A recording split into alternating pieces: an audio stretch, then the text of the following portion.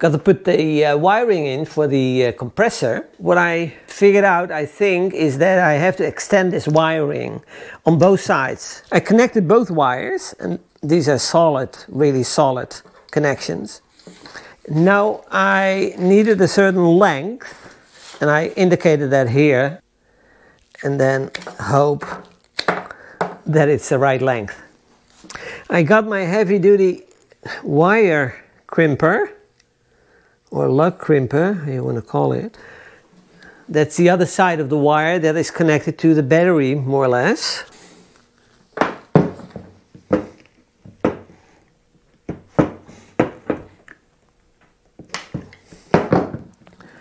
And that gives me a really perfect fit. I'm continuing with the compressor, but the next step is how to power it up. And it comes with a quite complicated harness with everything in it and more. But I had some issues. First of all, the compressor is here on the left hand side, as you can see, hopefully. And I need to connect the harness there, then guide it towards the battery connection. And that's where the first issue came, because it's very difficult to find a way to guide that harness to the right hand side. There's no other wiring or harness that I can hitch a ride on. So that was one problem. And normally when the harness comes at the battery, in my case the battery is under the driver's seat. And I could connect it here, a little bit awkward because one wire has to go over there and the other one over there. But Ford advises to connect it at the CCP, the customer connection point, which is also located at the driver's seat, the pedestal. And then normally the harness continues to the firewall, goes inside to the driver's area, where you can put a switch to switch the compressor on and off. I have been looking at a location for the switch, which is very difficult to find a good location here. So all these issues made me have another look at it. So when you start looking at the location where the compressor is, so I started thinking of another way to do the wiring harness.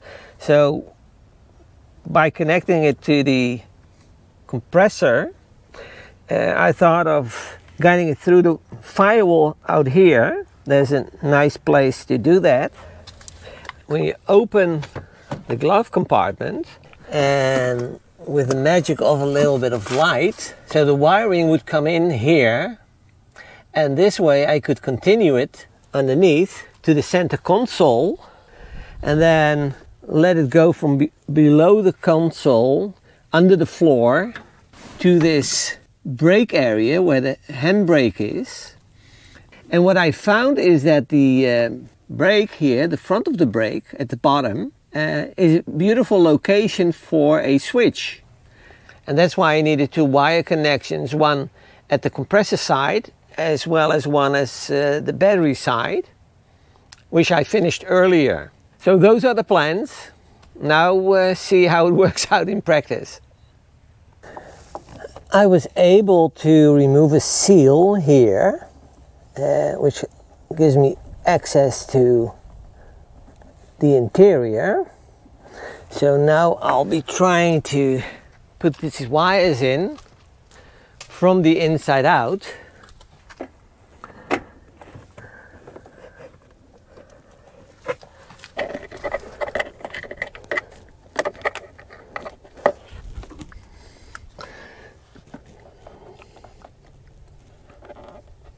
That was easier than I thought. One more thing that I have to do is put this connector back on. But before I do that, I need to put some shrink wrap.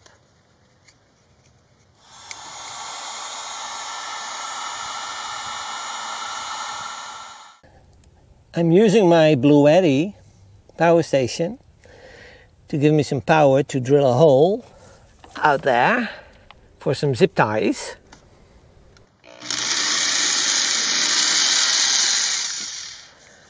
I'm adding some wire loom to it as well.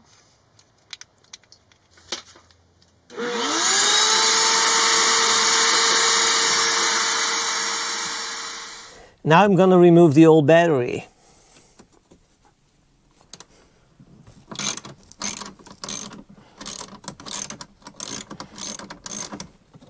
Okay.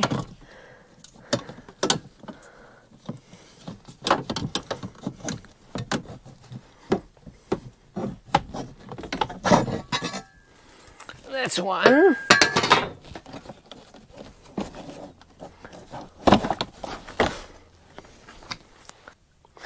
So now I'm going to remove the old battery.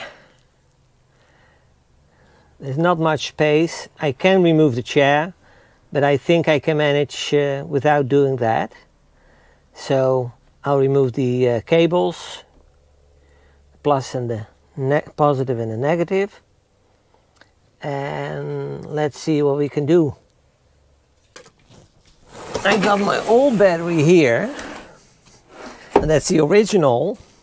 Worked for about 6 years. It's still doing okay, but there's a good chance that one of the days I'll have a dead battery.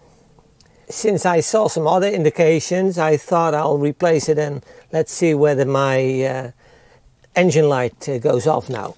I'm replacing it with an Everstart. It's the cheapest one that I could find. It's about 120 cranking amps better than the original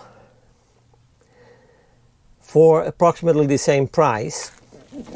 Just to explore whether I can create a little bit more space, I'll take off this cover for the brake, the handbrake, and then it should be also possible to remove this part.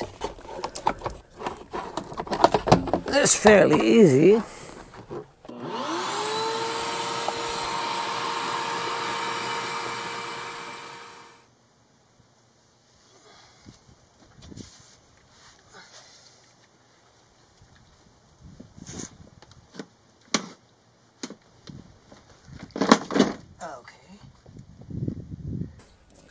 I got my chair loose, but I had to remove it entirely because there's a tray built in where the battery is placed into, and I needed to be outside of that tray.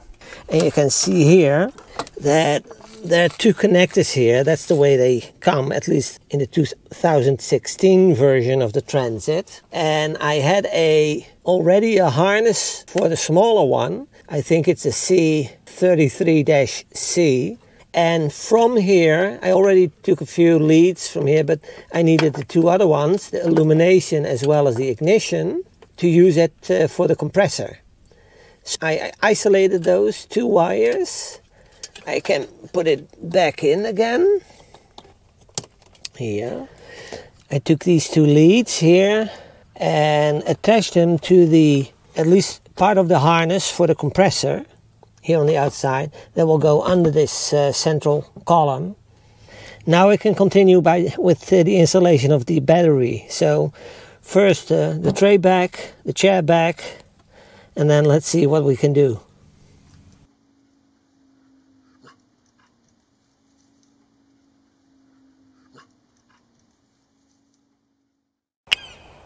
I'm back at the compressor again, in the engine compartment. Do some wiring, but before I do that, I'm going to install the filter.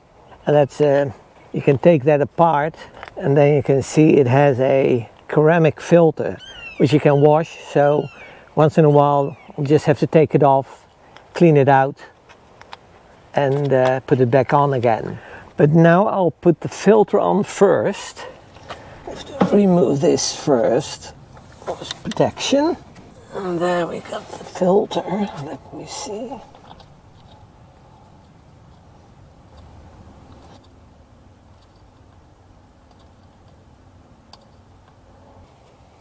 That just clicks onto it. that works, I think. So the next step is to connect the hose connector, and this is the hose connector, but this is a connection piece I have to connect to the compressor. Then in my case, the hose connector will be on top, so it's available from the top, and then I still have to connect, if I can do that. This is a pressure switch, so I have to put that on here as well, and then some wiring. And I connect all three of these with each other with some Teflon tape. I'm hoping nothing is in the way. And now that connector has to end up at the top. That should be it. Oh, before I go, please pay attention to these missing children. If you have any information, please call the appropriate number. Hi guys, this is Joey and we're building a one-of-a-kind RV. Thanks for watching our YouTube channel. If you enjoyed the video, give us a like and subscribe, or better yet, leave a comment. Thanks guys. You've done a good job.